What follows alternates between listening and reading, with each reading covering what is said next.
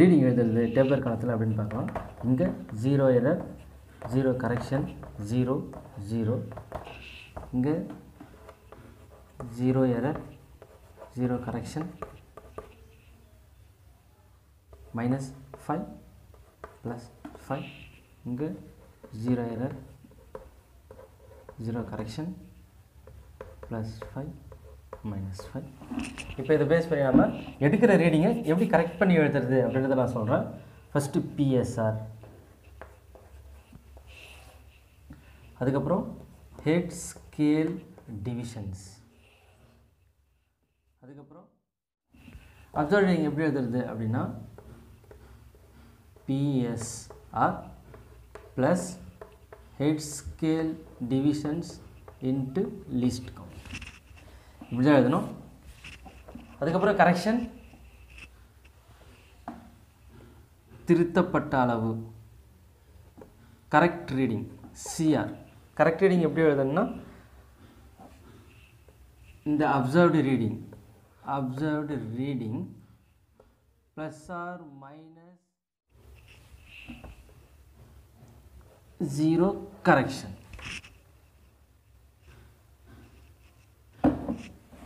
இப்போது நம்ம இப்போ இங்கே ஃபஸ்ட்டு இதுக்கு வந்து நம்ம ரீடிங் எழுதலாம். இப்போ PSR அப்படின்றது 1 2 3 4 5 6 வரதா வச்சுப்போம். First reading 6. அதுக்கப்புறம் HSD ஒரு 60 வரதா வச்சுப்போம் நம்ம HSD. இப்போ கரெக்ட் ரீடிங் எப்படி எழுதணும் அப்படின்னா PSR எவ்வளோ வந்திருக்கு 6, இங்கே ப்ளஸ் HSD 60 இன்ட்டு இதோட லீஸ்ட் கவுண்ட் எவ்வளோன்னா 0.01 mm. இப்போ இந்த 0.01ஆல் பெருக்கணும் 6 ப்ளஸ் 0.60 வந்திருக்கும். இப்போ இதை 6.00ன்னு போட்டுக்குங்க.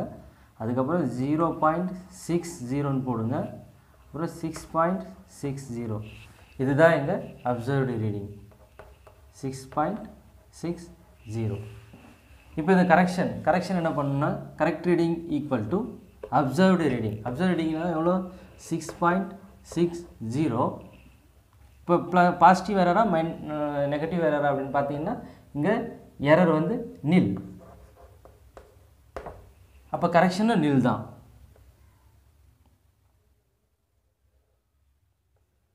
ஜீரோ ப்ளஸ் ஆர் மைனஸ் 0 எது வேணாலும் போட்டுக்கலாம்.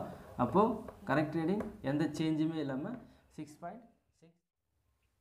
இப்போ இதுக்கு வந்து நம்ம ரீடிங் எப்படி எழுதுறதுன்னு பார்த்தாச்சு.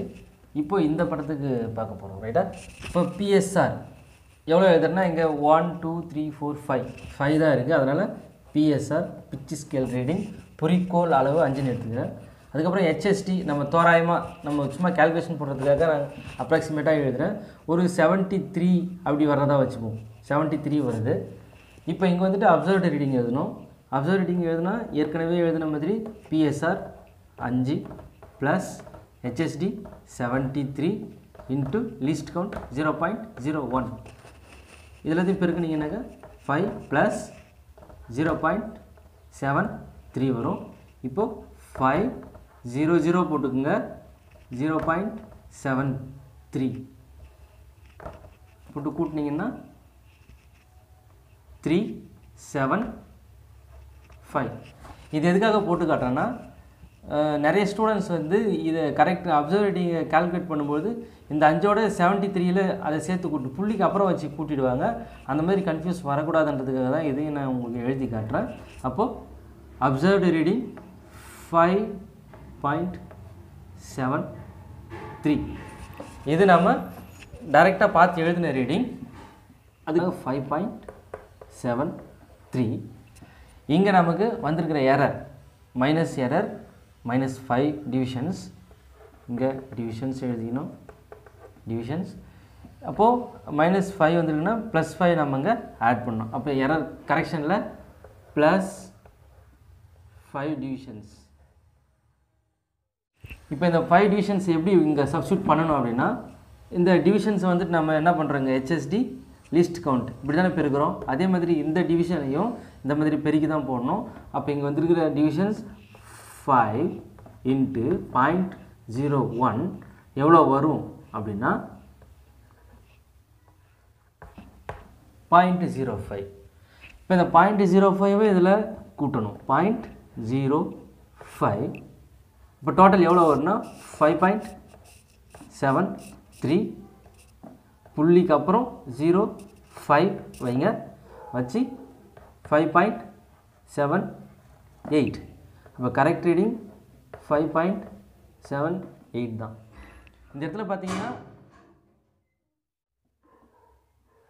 இப்போ நம்ம நெகட்டிவ் எரருக்கு எப்படி ரீடிங் எழுதுறதுன்னு பார்த்தாச்சு. இப்போ இங்கே வந்துருக்கிற பாசிட்டிவ் எரருக்கும் இதே ரீடிங்கை வச்சு நம்ம எழுதிடலாம். பிச் ஸ்கேல் ரீடிங் 5 அதே வச்சுக்கலாம், ஹெட் ஸ்கேல் டிவிஷன் 73 அதே வச்சுக்கலாம். அப்சர்வ்ட் ரீடிங் வழக்கமாக பண்ணுற மாதிரியே இந்த கால்குலேஷனை போட்டு அதே 5.73 அப்சர்வ்ட் ரீடிங்.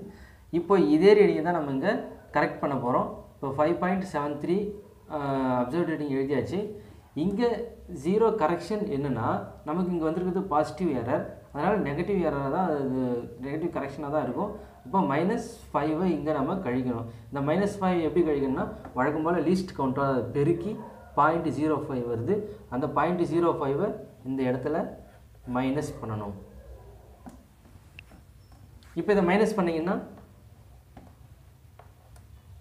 5.68 தான் அங்கே கரெக்ட் ரீடிங். இப்போ வந்திருக்கிற ரீடிங்கில் 5 மைனஸ் பண்ணி இங்கே எழுதுகிறோம்.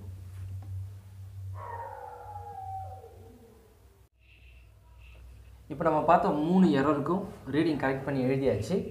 இது எல்லாமே இந்த கால்குலேஷன் எல்லாமே உங்களுக்கு அண்டர்ஸ்டாண்ட் பண்ணிக்கிறதுக்காக நான் இங்கேயே போட்டேன்.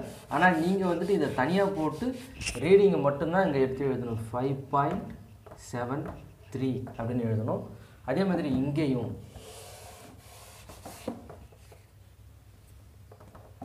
5.68 இப்படி தான் நீங்கள் டேபிள் காலத்தில் ரீடிங் எழுதணும்.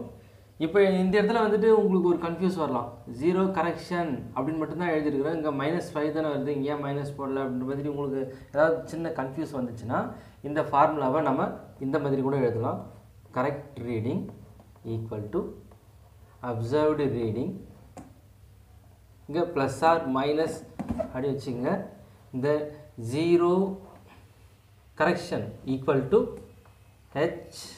HSR into